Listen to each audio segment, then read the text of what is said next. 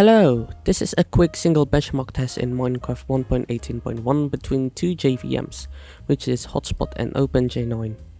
It would have been done properly with multiple tests, but I want to watch more anime, so I allocated 4 gigs of memory for these JVMs, 35 fabric mods, Terralith wool generation, minimal background tasks, and I listed down all of the details in the description. We'll try to conclude all of that at the end. We can see in the benchmark notes that Hotspot took the lead from OpenJ9 by about 100 FPS difference in average. Bruh. Now in the footage recorded with OBS and with Fortuna doing its job showing things, we can see about 70 to 90 FPS difference. The memory consumption is around 1800 megabytes, showing the true girth of OpenJ9 in RAM usage. Honestly, quite incredible.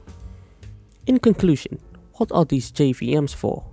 Hotspot is the default bundled Java virtual machine within the Minecraft launcher itself for convenience and performance perhaps.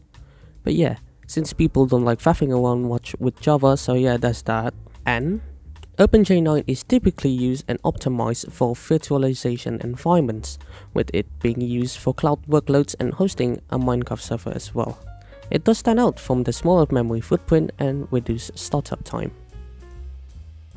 That's all for the time being. I'm not an expert in this, but if any necessary information is missing, feel free to point it out in the comments and I'll try my best to answer it. Thank you for watching.